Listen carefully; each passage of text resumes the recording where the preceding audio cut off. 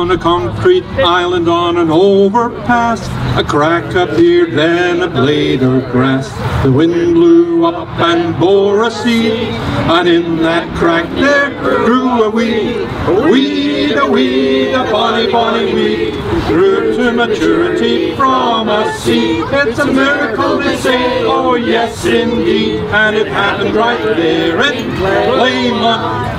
Now the wheat grew up while all around conditions were so harsh on that fallow ground. Through a concrete barrier the stalk it came, but our bonny wee wheat, it flourished just the same.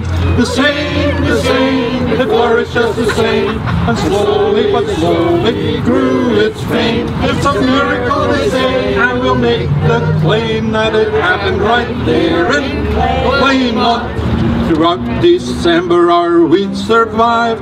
It not only grew but began to thrive. The townsfolk all were so impressed that they shouted out loud, "This town is blessed, blessed, blessed, this town is blessed."